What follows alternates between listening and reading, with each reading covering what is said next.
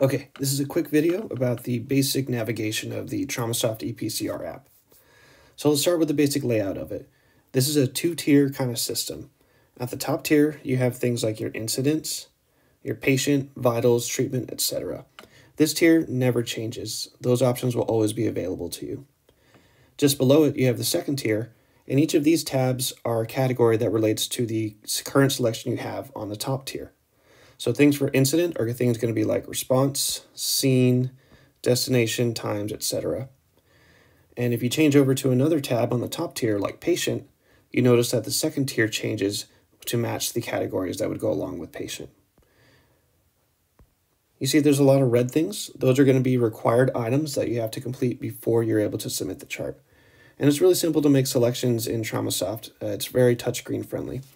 So you just pick one of the selections here from the green selections and you answer the question. So for type of service requested, I'm going to put emergency response, and that answers the question.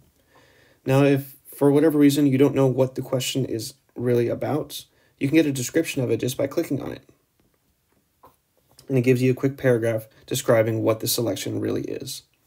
Most of the selections are single pick, and it fulfills the questions. Some also may be multiple pick. Like this one here, this is mode descriptors. You have things like lights and sirens, scheduled, non-scheduled, etc. Pick as many of the descriptors as possible that match with the current question. Some other options that it's going to give you in different ways to pick things are by adding some things. So I went over to the third tab for vitals, and we're going to add a vital sign. So I'm going to click add. And we're going to go through a real basic just addition of a vital sign. So let's say the date and time I took this vital was right now. Systolic blood pressure. I go ahead and put in a number. Click X. And keep going through. This was a automated cuff. Heart rate was 78. I took that by cardiac monitor. Pulse ox was 99. Regular pulse. And you just keep going through, fulfilling all the roles that are required. Your GCS is automatically calculated for you based on your selections.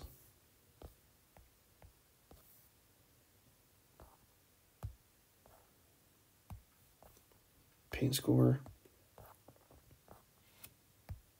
And your stroke score. So once you fulfill all the red areas, now your vital signs are filled there. That's one complete set of vitals for you.